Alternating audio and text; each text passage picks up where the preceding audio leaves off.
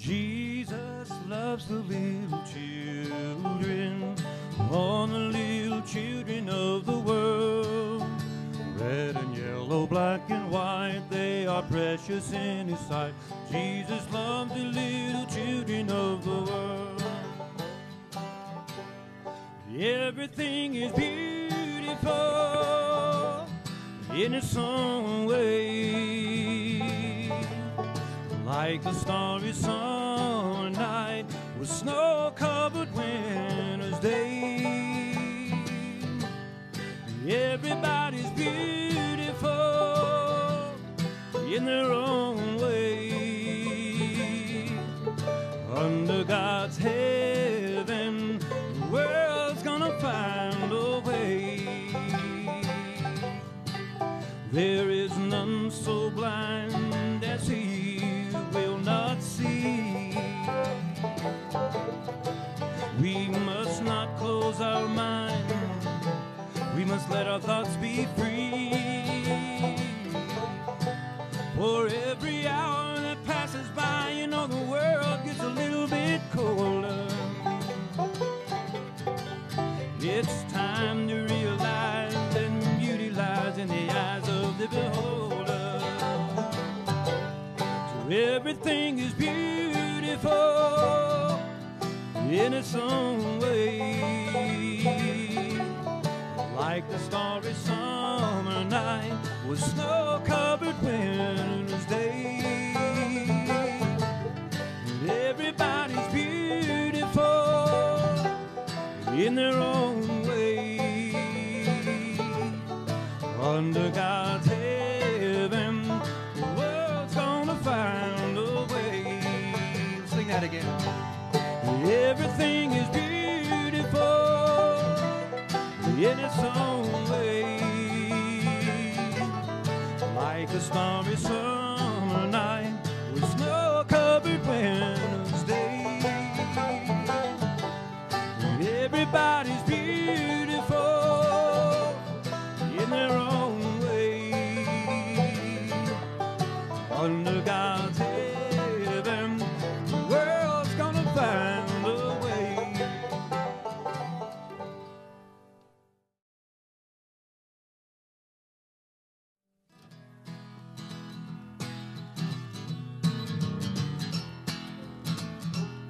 He got the whole world in His hand. He got the whole world in His hand. He got the whole world in His hand. He got the whole world in His hand.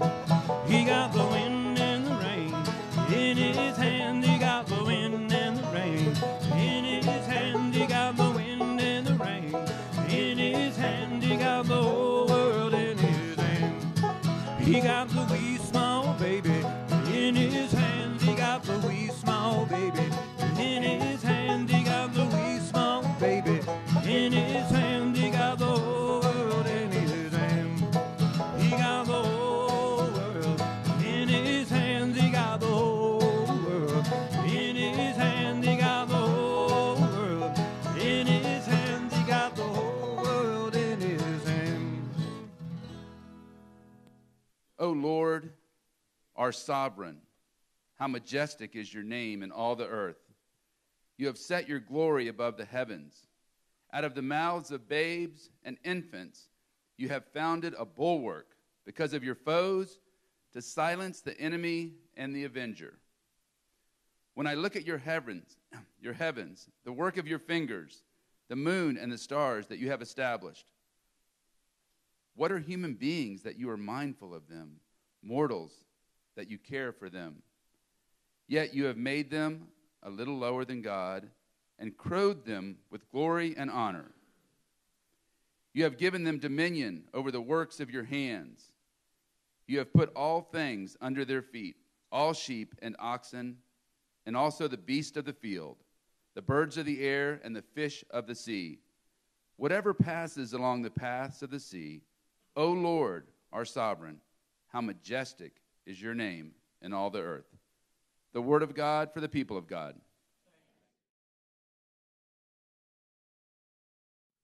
Good morning, everyone. The peace of the Lord be with you. Good to hear from you this morning. I'm a has-been fill-in, as we've said. Randy and all are at annual conference, Becoming the Sent People. I reminded Jennifer when I heard that she was moving on to another appointment after Paul stole her from us. They told me to preach about that this morning, but I said I'd already prepared something else. But after Paul Christie, that sheep-stealing preacher, had stole her from us, I said he ought to be reminded that sheep stealing is against the discipline somewhere, okay? I'm a member of the Texas Annual Conference. It's been my privilege to be worshiping with you for the last 10 years since my bride and I bought a home here in Shelby Place, and we have worshiped with you all these years, and it's my privilege to be with you today. So in that spirit that we've all come together this morning, I promise to get you out so you beat the Baptists for lunch. So with that, let us pray. Holy God, may the words of my mouth and the meditations of our hearts be acceptable in thy sight. O Lord God, our strength and our Redeemer. Amen. How many of you watch the Olympics? Anybody Olympics fan? I love the Olympics. I love the Summer Olympics. I love the winter. I love the Olympics. I love watching young men, mostly young men and women, whose bodies are toned and trimmed and or have been disciplined over the years in their various crafts and their various sporting programs. And they come to that event with one thing in mind, and that is gold. Nobody wants bronze. Who knows who won bronze? Nobody knows who won silver. Nobody won silver, but we know who won gold. We are always impressed with men and women who come together and with great discipline, they are competitive and they achieve to be number one in their sport on that day. And in that moment, in that crystallizing, clarifying moment, they win gold. Psalm 8 says, you have won gold. What is man that thou art mindful of him, and the son of man that thou dost care for him? But you have made him greater than all. You have made him just a little less than the angels, and have given them dominion over all the earth. Wow! You are special, says Psalm 8. Now, it's hard to believe that someday when you're washing your clothes, and going about the daily activities of life. But Psalm 8 reminds us that God has created you for gold. Wow. We are God's special creation. In this psalm, the psalmist says, God has created you uniquely and has made you just a little less than the angels. Now, I don't know what it means to be a little less than the angels, because the only angel I've met is my wife, and she's not here today. She went to the 8:30 service so she could go home and fix me lunch. She's an angel, I'm here to tell you. I don't know what it means to be just a little less than the angels, but the psalmist has declared that we have won gold. And I think the psalmist wants us to hear three things this morning. I'm going to tell them to you so you know when to get out. The first one is the sacred self. The second one is the sacred other. And the third is the sacred dominion. What is man that thou art mindful of him, and you have created the man a little less than the angels? The sacred self has been planted in each of us. Repeat after me. The you in you. Sound pretty good. The you in you. You. God has given us the you, what I call the you in you. Now, it's not what most people see.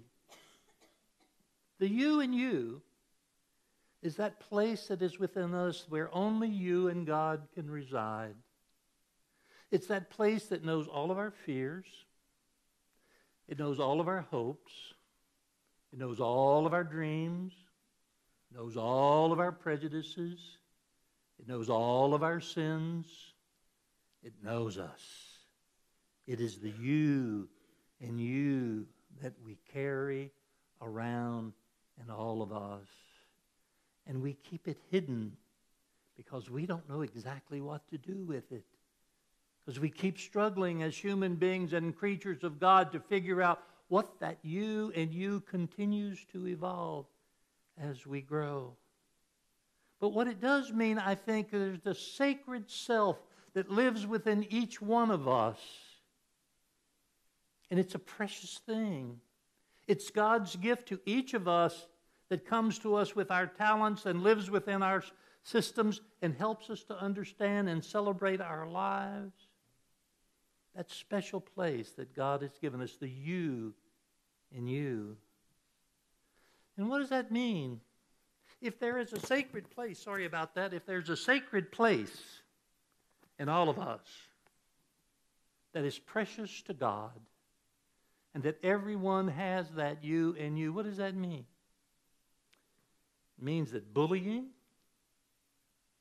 sexual harassment, racial prejudice, arguments about politics, arguments about sexuality, arguments about immigrants, etc., can become weapons to hurt the you in you. Now, you may ask, how is it that God could love all of us this uniquely? How is it that God could possibly have everyone be that same you and you without discrimination, without prejudice? And I have an example I want to share with you. All of you who are grandparents, how many grandparents do we have here? Okay. All of you who are grandparents who have the world's greatest grandchildren, please stand up.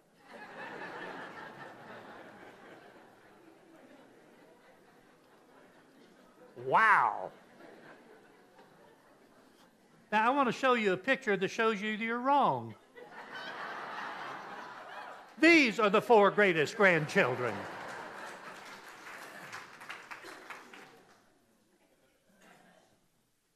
There's let's see, Devin Reese is in red.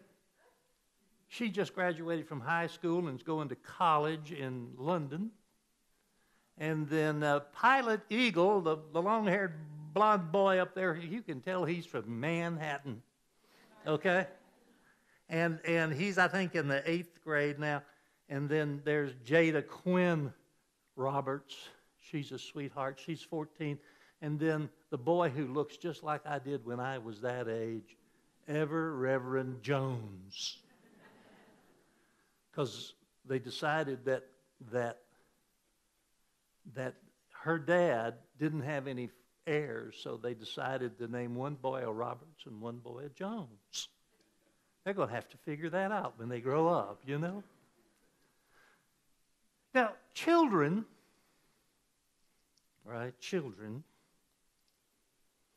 we recognize that children have to be judged and encouraged to grow and change, right? That's our job as parents. We need to do that. We judge those little girls and boys that we raise, and we say, you need to behave a little better, you need to go back to school, you need to do all these wonderful good things. But when it comes to grandbabies, there is no discrimination. In grandbabies, there's nothing to distinguish them. Every grandchild is the world's greatest grandchild. Now, preachers have been telling you for years a lie. They've been telling you that you are a child of God. I'm here to tell you that's wrong. You are a grandchild of God. There is no discrimination in God's love for every one of you in this room today. Regardless of who you are, regardless of your politics, regardless of your perspective on any issue that is political or sexual or any of the other things that we tend to move our worries about. What God proclaims to us is that we are sacred selves. And that sacred self, like God's grandchildren, there is no distinction between any of us.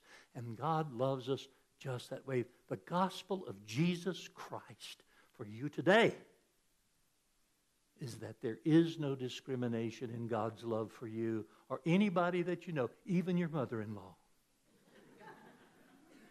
I'm kidding about our mothers-in-law.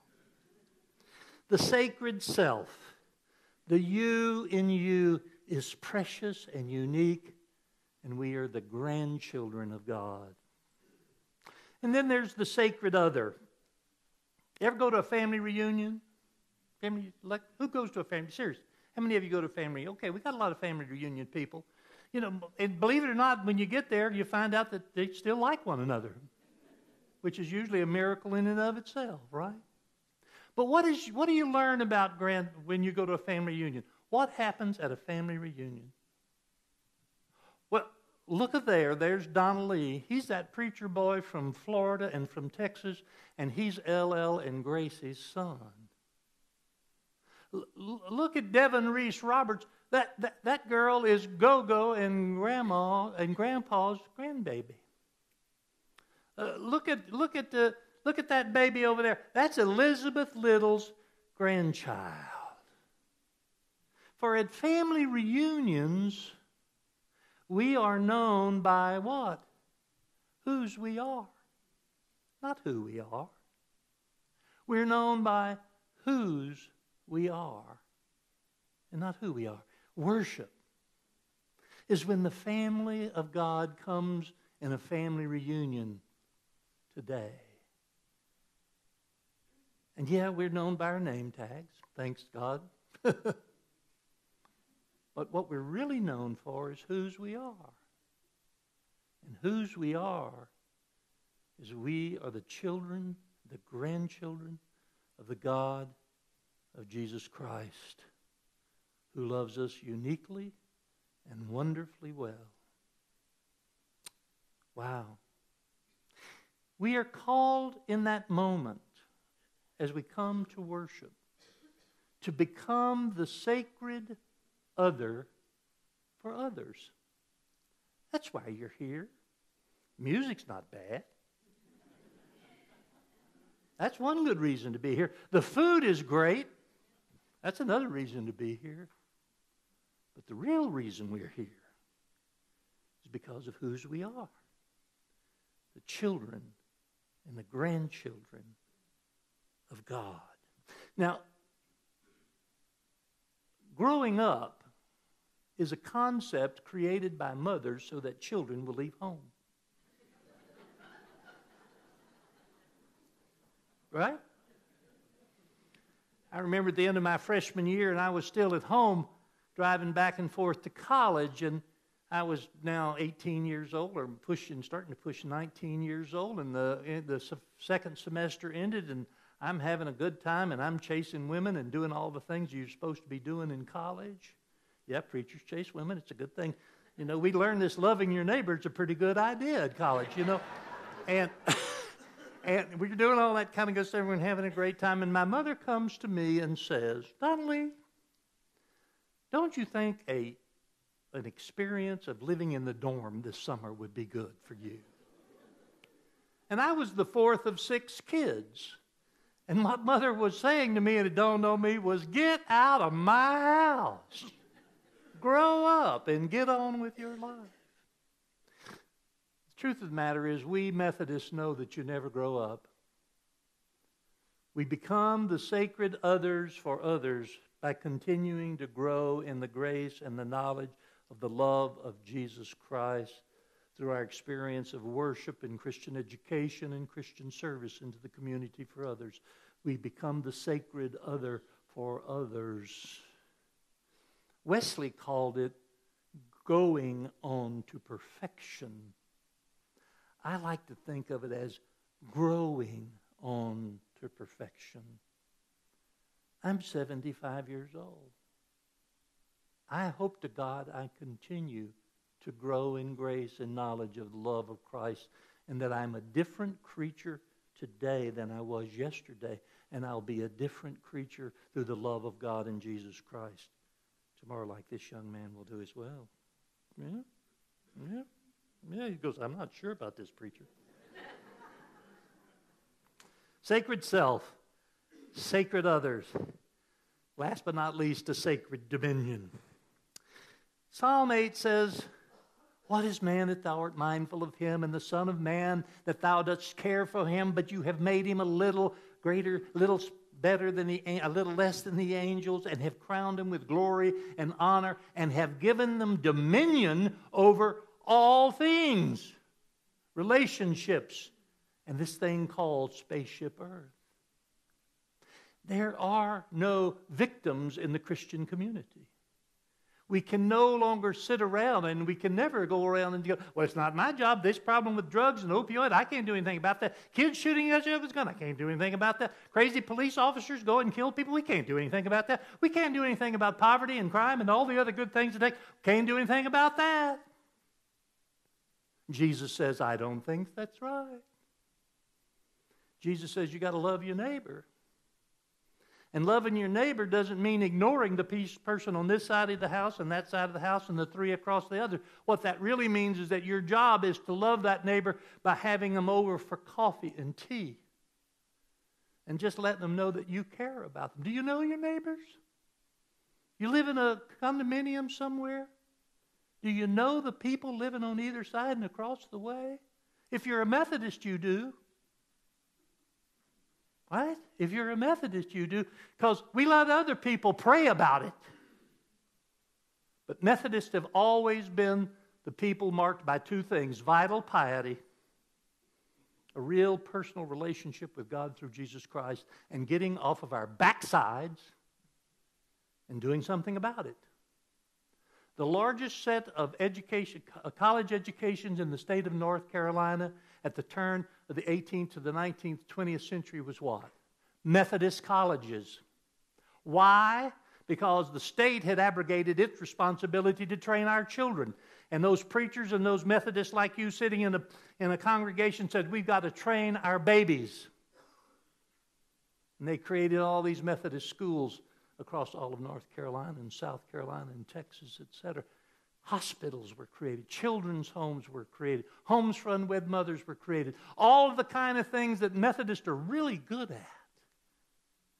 We were doing it. Vital piety and social concern. And the psalmist has said, you have a sacred dominion for relationships with one another and for this place called Spaceship Earth, called paradise. Now, dominion has two understandings. One of them is, I'm in charge. I have dominion over you. But I don't think that's what the psalmist is saying. What the psalmist is saying is that when you have dominion, your job is to be nurturing and caring for.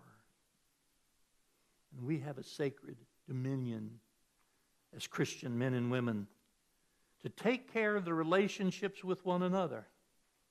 Sometimes it's the most maddening thing you'll ever do in your life. I got a brother-in-law like that I could kill on a regular basis. And I pray to the Lord that I won't do that. He really is a good guy. But his politics are way different than mine. And I recognize that in the end that really doesn't matter, because what really matters is that we are brothers in Christ. Even though he's an idiot.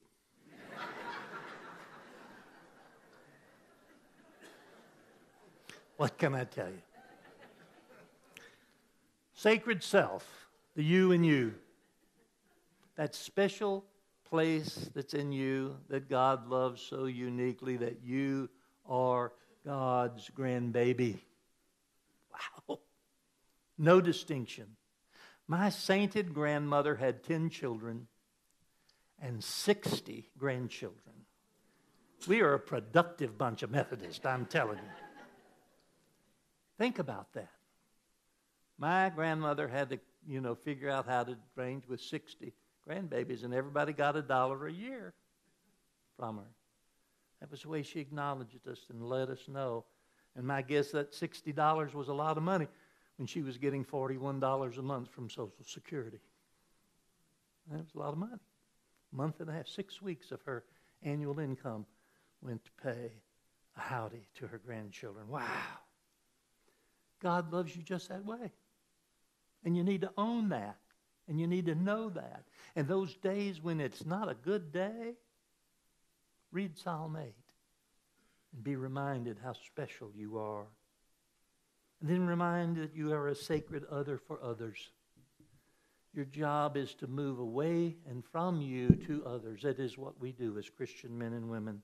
And last but not least, you have a sacred dominion responsibility for one another. And it doesn't matter what their politics is. It doesn't matter what their religion is. It just doesn't matter anything.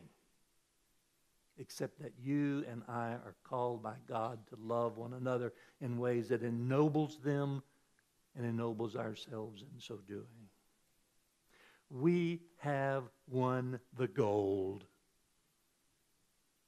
We are all gold champions because of the love of God through Christ our Lord. In the name of the Father, and of the Son, and of the Holy Spirit. Amen.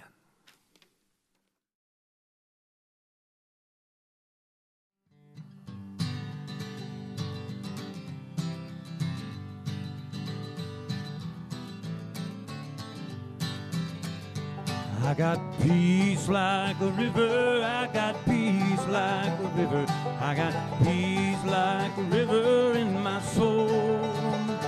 I got peace like a river, I got peace like a river, I got peace like a river in my soul.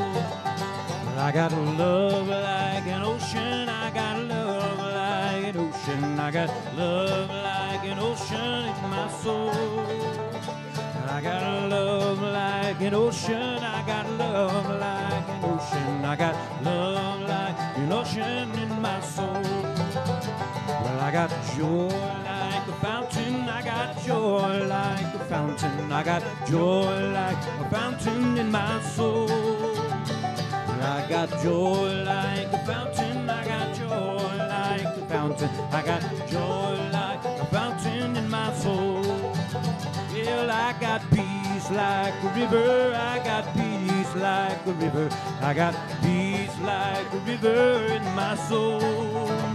I got peace like a river, I got peace like a river, I got peace like a river